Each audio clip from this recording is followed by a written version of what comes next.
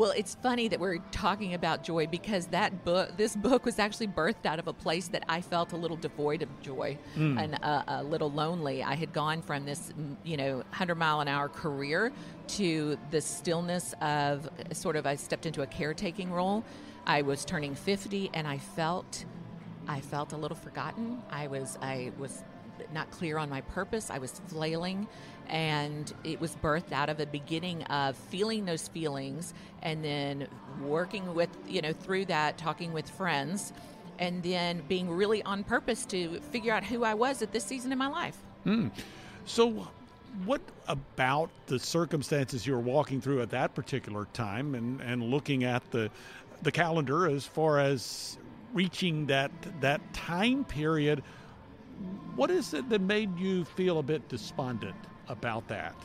Well, so much of my identity was wrapped around into the accolades of a career, and then we moved and we purchased a property where my parents lived next door to us, and my mother-in-law moved into the house, and we have a teenager. And I stepped into a caretaking role, and it's not probably one of the top of my spiritual gifts in life. So I was working. I felt like God had forgotten the other gifts I had, and I was in this role that I wasn't good at.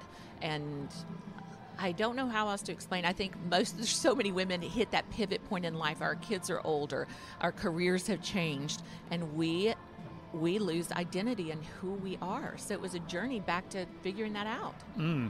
Would you describe it? And we hear the phrase midlife crisis. Would you describe it in those terms? I joke that when men have a midlife crisis, they go and buy a red sports car. But when women do it, we just stare in the mirror and cry that our skin is melting and we're not sleeping through the night and we have hormonal shifts. And it's so different, I think, for women than it is for men. But as I started thinking about this midlife crisis, I realized there is no midlife to God. God does not look at us and go, oh, gosh, thank you so much for coming. What would be the number? Right. I mean, how do you figure that out? I mean, only He knows the number of our days. Mm-hmm. No, and I don't think He ever looks at us and hands you a ticket and goes, oh, thank you so much for coming. Sit over there, watch some Netflix. I'll call you when your time's up. He calls us to go all out, all the way, no matter your number.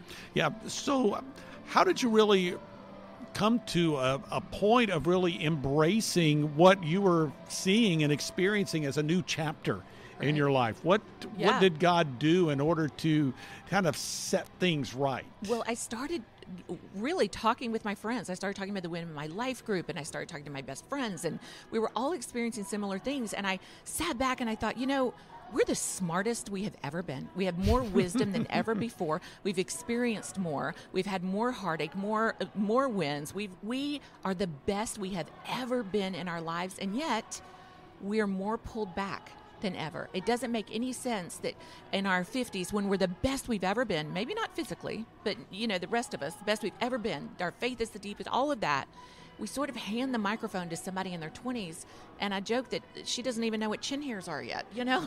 Why are we doing such a thing when we have so much to give the world? It's not the time for us to step back. So what would you say, or how would you describe that relationship with the younger generation? Because we do hear that those of us who are in our 50s or 60s or older or whatever, it's kind of like time to pass the baton. And to a certain extent, I mean, I get that. I understand that. I think it's great to prepare the next generation for leadership, for what God would do with them. But, I mean, I refuse to believe God's finished with with those of us who are in our 50s and 60s and Absolutely. beyond. And I think that it has to be a combination of that. We have got to, the people in their 20s have to really start seeking, 20s and 30s, seeking the wisdom of those that are older, and those that are older have to also pivot and seek some wisdom from the youth.